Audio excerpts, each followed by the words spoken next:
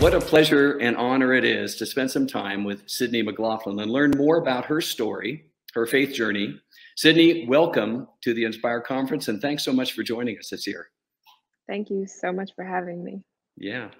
Well, most conference attendees will be familiar with your Olympic performance in Tokyo in 2021, but they may not know anything about your backstory that leads up to those gold medals in the 400-meter hurdles, as well as the 400-meter relay events. Can you tell us a little bit about where you're from, your family, and how you got involved so early in track? Yeah, so I am from Denellen, New Jersey, a small town, and I am one of 4 kids. I'm the third of 4. Both my parents ran track. My father ran at Manhattan College, and that's where he met my mom, who was helping assist the team because they didn't have a women's team, but she did run in high school. And my parents put us in sports very young, all different kinds of sports, and kind of let us choose what we wanted to do. But it honestly didn't take long for me to realize that track was the one for me. I ran my first race when I was 6 years old, and I was very nervous to go out there and race, but my father, persuaded me. He said, if you go out there, I will give you a chocolate bar. Wow. And if you know me, you know that candy is a big motivator. So I ended up going and running, and I actually won. And I think from that moment, it became very clear to me just the freedom and, exhilarating feeling I felt while running was something that I love to do. Yeah. What's your favorite chocolate bar, and is there any opportunity for promotion there? I know, right? Well, I probably don't need it, but the milk chocolate from Hershey's with like almonds in it. That's Oh, like there you go. A my classic number one. choice. Very good. Readily available in all markets. Okay. Exactly. Well, tell us about what kind of spiritual influence there was in your home. Did you have believing parents? Was church attendance and the like part of your growing up experience? Absolutely. Yeah, both my parents are believers. And it definitely shaped the way that I was raised. It was something that was instilled in us very young, just our faith, and a lot of, I believe, our morals and values and how we were raised were built upon that foundation.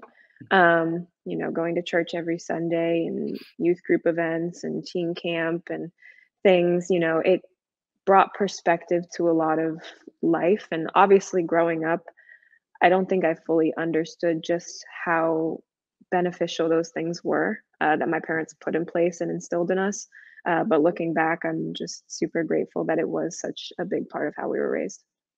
Yes, there's something about train up a child in the way they should go, and when they Hmm. grow old, they won't depart from it. That we've seen that time and again in people's lives. Your family has been heavily involved with track, and Hmm. all have achieved at a high level. You've achieved at the highest level so far, but they were all high achievers.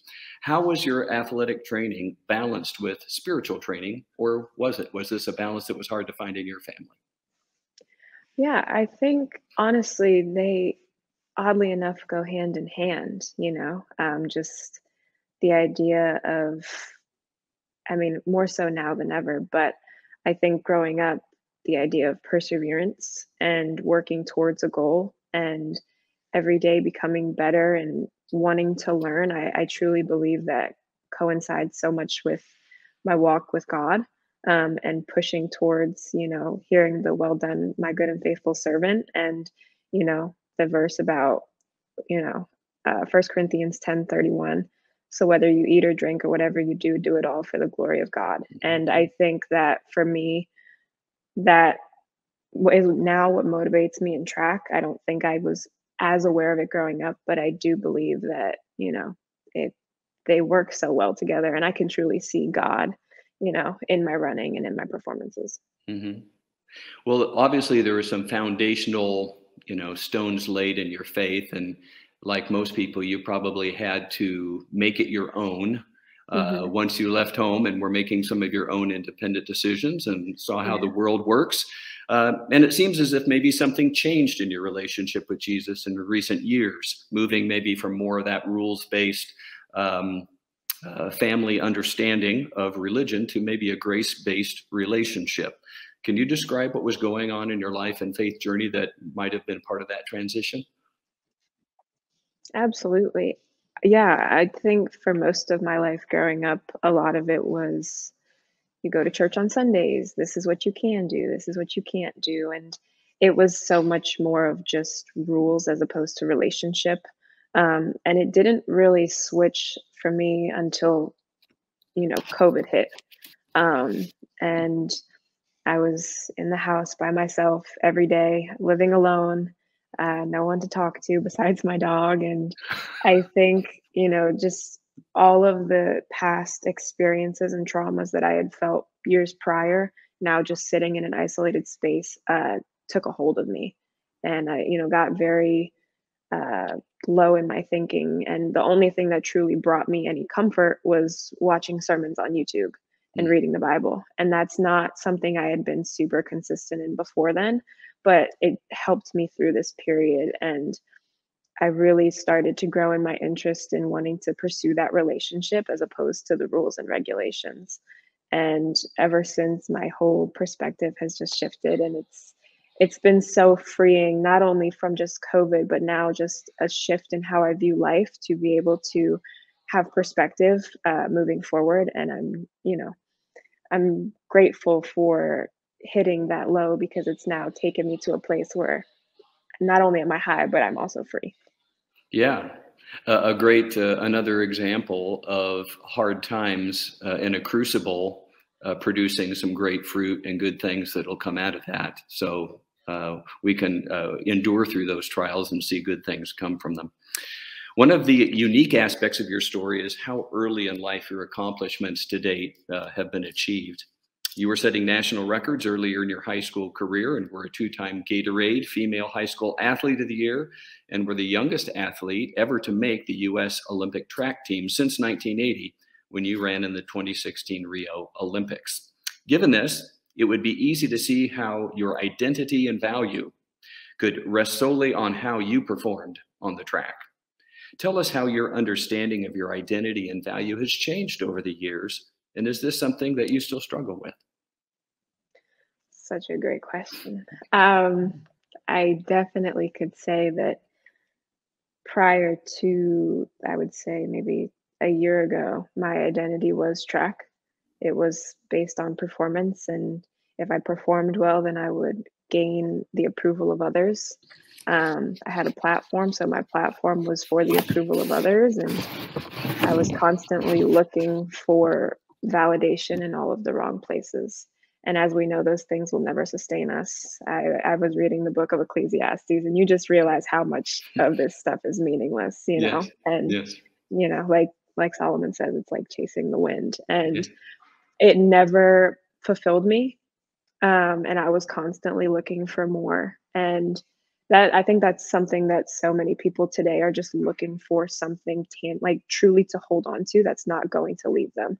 And for me, when I found Jesus and I found my true identity, which I think, my identity is found in him. So first and foremost, that means knowing him. And in knowing him, I will know who I am and who I was created to be. Mhm. And I think there's moments for sure where my mind and my thoughts may slip back, but just being able to reaffirm what he has already spoken over me constantly just reminds me that, I am secure because he is secure, you know. Awesome. I love that. You know, being involved in a body stewardship ministry, I'm regularly reminded how intertwined our identity can become with our physical bodies. Mm. In many ways, our bodies become a manifestation of how we view ourselves. For many viewing this interview today, their honest response to the question, "What is your identity?" would be, "Well, it's my job. It's my boyfriend or girlfriend or spouse. It's my income. It's my body. It's my sexual preference. It's my ethnicity. It's my performance. It's even my sin. That's what identifies me." Mm. As one who has had to fight imposters to find your true and lasting identity, what advice would you give to those who are in this fight with you? Such a great question. I would say look to Jesus. I saw that we're going to talk about Colossians 3. Mhm. And I truly just go back to that verse. And as a believer, it's just so comforting to know that there are so many different places that people can look for their identity. But to have one place where it's already decided for you, and it's truly never to harm you and only to help you, and you know that it's never going to change, like that should be the validation and the security that people look for, and Colossians 3 talking about how your life is now hidden in Christ and you have died, so you don't have to worry about, what everybody else thinks and what's going on in the world and all those things, because he has already, you are Mhm. looking at him. And if you are beholding him, you are not worried about what's, everything that's going on around you, and your eye is truly focused on what matters. So, in that battle, I truly would say to anybody who's struggling with that, just to look to Jesus, because he is the answer to that. And in looking at him and in seeking him, you will find who he has called you to be. Yeah. I found in my own life that Jesus is not transactional. I don't have to Mm, do something better for him to love me more. I don't even have to absolutely. obey him better for him to love me more. He's Absolutely. already decided that, and I'm free as a act of gratitude as his child to respond to that rather than to try to earn something from him that he's already given to me. Amen. Yeah, I'm going to guess that many who are listening to this interview are hearing what you're saying, but in their minds, they're thinking, well, that's great, Sydney, but here's this beautiful young woman, amazingly talented athlete, who's engaged to a great looking football player and who is talking to me about struggles with identity. Well, natural responses like this arise from the assumption that talent and beauty, fame, money remove problems from our lives and make our lives easy. Is it easy to be Cindy McLaughlin? And where do you have to trust God? Wow, that's an intense one. I don't think money, fame, looks will ever take away anybody's problems. I truly believe they would only add problems. Mm, You hear about how many verses there are in the Bible about how much harder it is for people with all of those things to attain the kingdom of heaven. And, mhm, they can truly be hindrances, even though they may look cool and they may seem attractive to the world. We are not called to be like the world. And for me, you know, I've struggled a lot throughout my life of just looking at other people who I thought were in better positions than me and wondering if they have it easy or if that's the yeah, life I want for myself, and this mm, constant cycle of comparison. But truly, I'm so content with just my relationship with God that it doesn't matter what I look like, it doesn't matter what I do for a living, how much money I have, because at the end of the day, all of those things will be they won't come with me. The mm, only thing that I will have when I stand before God is what I did on this earth to glorify him. And mhm, that's what matters.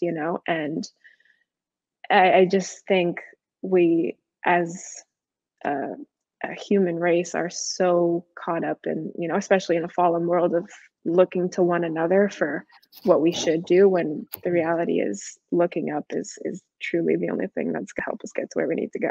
Yes, an audience of one is one way people have put that. Absolutely. Yes, performing for an audience of one. Yeah. Well, as a professional athlete with product sponsorships hanging in the balance, that's the world you're living in. It's easy to see how you could become obsessed with your physical body, your training regimen, your current performance level, etc. And yet you have a spiritual life that you're wanting to cultivate as well. Many listening today are trying to balance their lives just like you are, knowing that their jobs, their families, their health, their relationships with Christ are all priorities crying out for their time and attention. Mm. What have you pursued in your life that might encourage people in finding a balance between what has to be done for most people, work, families, and what needs to be included, maybe healthy habits and spiritual growth? Those are easy to ignore, at least for a while. How do you strike that balance in your life? That's a great question. So for me, I think, I run for a living. So the workout part is, it's part of every day, even if I don't want it to be. But I've found it very helpful to just incorporate my spiritual life into my whole day. The schedules can get very crazy for everybody in different capacities. So for me, it's waking up and just being able to read before I start my day and having something in my mind to think about as I'm doing my daily tasks. And then whatever it is, whether I'm in the car, I'm listening to some sort of worship music. If I'm on the track, I'm praying before reps, and just being able to keep my eyes fixed on the things that matter while I'm doing what it is that I do, and incorporating that into my everyday life, because it's a relationship. And I think, yes, I do think it's very healthy to be active and, constantly keeping yourself in a manner that is, sustainable for your body, when it comes Mhm. to eating and all those things. Because it's not even just so much about how you look, it's also about how you feel. And, Mhm. our bodies are a temple, and God does want us to take care of them. And that doesn't mean that you have to look like a super fitness model, but that Right. does mean that you have to prioritize your health, not only your spiritual health, but also your physical health as well. So, Yeah. Yeah. With Fit for the King, the ministry that does inspire conferences, we talk about availability, mhm, availability to love God and serve other people, not an aesthetic goal as you described. So we're on the same page there, yeah. and not surprised about that. Um, in the Fit for the King ministry and the Inspire conferences, we talk a lot about God's goal of holistic transformation, which he is working in his church. And while your physical body might not need a makeover right now, what areas of life do you sense God is currently working on with you? Hmm. God is currently working on my boldness and my patience. Yeah. I've seen it throughout this season of my life, just in arenas of, in my workplace, having to have conversations with people and, truly take ownership of my career and moving forward and taking those steps. And, you know, people who have known me in the past and have known I've been kind of shy and timid and all those things, but just understanding that that's not who God calls me to be. He calls me to be strong and bold and courageous, and, stepping into those what can be uncomfortable situations, but having the confidence and faith to go out and do what I have to do is it's definitely pushed my comfort zone for sure. Yeah. And just my patience with not only, other people, but truly with myself, as a someone who's been so performance based for so long, I can be very impatient with wanting results. Mhm. So just, really trusting God's timing with things and understanding that, certain things are truly a progression, um, has been keeping me busy Yeah. recently. So, Now, some people might hear what you just said about boldness and just kind of automatically think anybody who's an Olympic gold medalist must really be bold and outgoing. But why would we think that? People are different emotional, they're different personalities. There can mm, be introverts who are really good at track. mm, And so that's neat to know that is something that you have as part of your demeanor and mhm. are that you're working on. Well, the Holy Spirit's work of transformation in our lives will often mean doing things that are uncomfortable, making unfamiliar changes, and even taking risks. When I think of this truth, I'm reminding of how you made an unusual change just 9 months before the Tokyo Olympics that forced you to try new and uncomfortable things, but which led to remarkable transformation and even a new world record. Can you tell us about that? Absolutely. Yeah, I would say that this change that I made, right before an Olympic year, which is not common in the track world, and I think for any athlete making a change right before such a big year is always something that you have to really think about. But And I this was truly a coaching change. a coaching change, Yeah, yeah, yeah, of all things. yeah. And um, I really felt that Bobby had the knowledge for what I wanted to do, and the experience for you know, this was his 12th Olympics that he has coached. You know, he's been around and he's coached the best of them, Jackie Joyner Kersee and Flojo and Allison and Gail Devers. And for me, I felt very strongly with just the person that he was, and you know what we were going to be able to do together. And I had to truly have faith because I wasn't sure where it was going to go. You know, not every coaching athlete dynamic works and clicks, but I just had faith throughout the whole season, and it didn't start out well. I actually, my first race of the season, I came in dead last, and I, you know, never came in last in my life. But it was truly just a humbling experience, and you know, time for me to look at God and just trust that everything would work out. And by the end of it, you know, we came out with a world record, and it was just such an amazing testament to putting your faith in something higher than you, because I knew that worrying and stressing about it was not going to help me get anything done, you know? Sure. So. Yeah. Very good. I've brought a special guest who I'm giving an opportunity to ask a question, a female national high school, I believe 800 meter champion. Ainsley Erzen is with us, and she has a question that she would like to ask you. Hi, thank you so much for having me on. You were such an inspiration to me, like just on the track and off the track with your faith and everything. And I think that goes for all athletes. So I was just wondering, as we kind of talked about earlier, you made your mark like in the track world super early on in your life. And from what I've experienced, just from the smaller accomplishments I've had, having success is so cool and so rewarding, but it can also be just very stressful and overwhelming. It can come with like a lot of fears of disappointing others and things like experiencing that. I can't even imagine what that's like at such a high level like you're at. So I was just wondering if there was ever a specific time that kind of caused you to lose joy in the sport, or even want to not do it anymore, and what you learned about yourself and your faith during that time, and if there's anything that struggle kind of taught you, and anything that you implement into big races today when you start to get nervous, or just into the way you live your life in general. That's a great question. It's also awesome to meet you, so thank you for being on.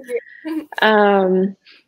Man, yeah, there's definitely been times where those things have taken away from my joy of the sport, especially when you get to a level where you have so many people with opinions watching you. It can be hard to kind of filter out the good from the bad, but I think in those moments, it's about keeping your eye on what matters. I love the support system and the group of people that I have around me, because they always help keep me grounded and keep me focused on the things that truly matter. Whether that's family and coaches, my fiance, whoever it is, because, you know, there's always going to be people who have different opinions or who don't agree with you or don't like you. But there's going to be a lot of people who do love you, you know, and it's what matters to you in those moments. In times where I have been nervous or stressed before races, a lot of that nowadays, I think praying, reading my Bible, listening to music, and spending it with the people that I love, you know, my time. My family comes to my races and they're there with me. My fiance is there, my trainer, my coach. And, you know, it's amazing to be able to share experiences like that with the people closest to you, because they know you the best. And whether you win or you lose, having people who are in your corner who are going to support you are the biggest thing that matter, you know? So for me, that's like kind of my world, you know, those are my people. That is what I love. And I know that God is watching over us. So there really is no fear, because I know that at the end of the day, it's going to be the outcome that he wants, as long as I give everything that I have. Mm-hmm. Ainsley, from what I know of your family, you have that support system with your parents and siblings, and so you've certainly got that, as well as your faith. So I think that there's every hope that you're going to be able to weather those things in the bright future that's ahead for you at Arkansas, I understand. Yep. Yeah. Okay. Well, we'll launch you out there with a lot of good tidings. Well, thanks so much for sharing with us at Inspire Sydney. We really appreciate your time. But for a last question, I'll ask, what question didn't I ask that I should have? Oh my goodness. I'm surprised you didn't ask if you want to race. I mean, we can race if you want. I don't need to be humiliated more than I am on a daily basis. Are you a runner at all? Yeah, 5Ks, you know. Yeah, I was a pole vaulter and a wrestler. So I did wrestling and pole vaulting at the high school level, and I did pretty well, but that wasn't something I was going to go to college and do. So I've been an avid watcher as well as just staying fit and that kind of stuff. So I'm in the gym all the time, lifting weights and doing aerobic stuff. But the competitive thing, especially as you get older, there's a lot of patching and owies that tend to creep up. And the days of just going out for a 5 or 10 mile run and not thinking twice about it are in my past. So, well, you look good, so keep it up. Well, thank you. Can I quote you on that? Absolutely. Very good. So it's been great to have you, Sydney, and we really appreciate your time. Thanks for your honesty and your candid answers. And God's blessings on you as you try to merge the world of athletics with your growth, and congratulations on your upcoming wedding. Thank you so much. Appreciate it.